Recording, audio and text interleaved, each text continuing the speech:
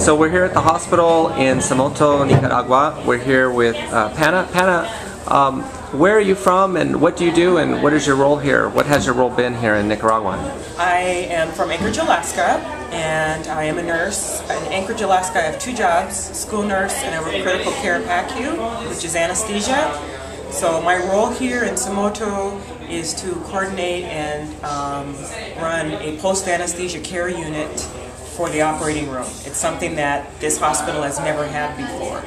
And what's that experience been like? It's been wonderful. It's been an eye-opening experience. It's been a learning experience for both the Somotans and myself, and it's been 100% positive. Would you recommend that other nurses do this kind of thing? I think all nurses need a humbling, life-changing experience. I think they need to come to a place like this, put aside their ethnocentricity, and do what's right for mankind. Very good. Thank you.